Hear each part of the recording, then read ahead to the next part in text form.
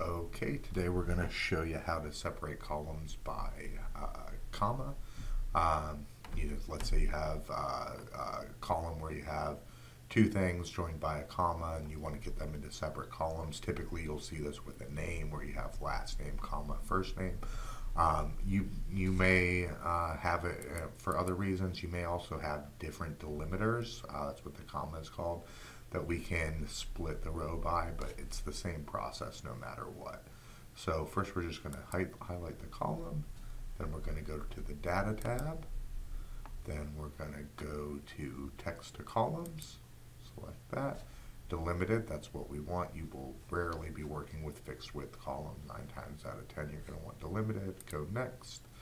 It defaults to tab, but we want to do a comma. So we separate that. If you had another character like a dash or a semicolon, whatever you had, you could pick it here or do other and type it into that box, but we have it nicely separated by comma.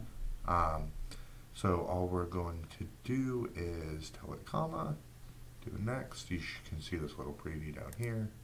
Next, finish. There we go. Then it does leave this space in front. We can get rid of that pretty easily by just doing equals trim B2. Gets rid of the space in front. Easy little formula. Then I'll copy these. Go here, paste values. Gets rid of our spaces. We can get rid of that without losing our formula. Let's do last name, first name. Like this. Optimize our column widths, and there we go. That's all there is to it.